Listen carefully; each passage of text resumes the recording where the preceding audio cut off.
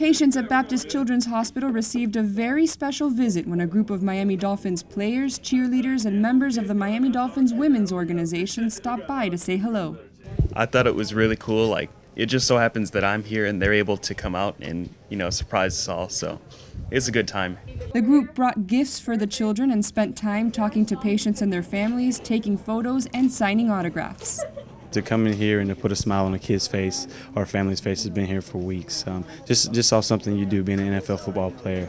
It means the world. It's a humbling thing, and you look at life as a precious thing. And to go in there and just to be able to do that, just that small token of that smile that a kid may never forget, means the world to us. We're just here trying to do anything to brighten up their day and take them even temporarily away from the situation they're in. So anytime we can do that, it's always it's a good feeling. It was a day the Dolphins, patients, and hospital staff won't soon forget. It's heartwarming.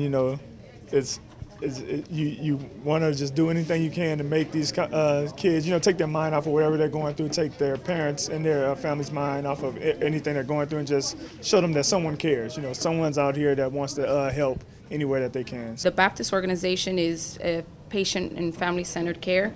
It's treating everybody as a whole holistically, so it's not just medical care, it's every aspect of life, and this is just one of those things that makes you feel better. It brightens up your day, it makes a difference in your life.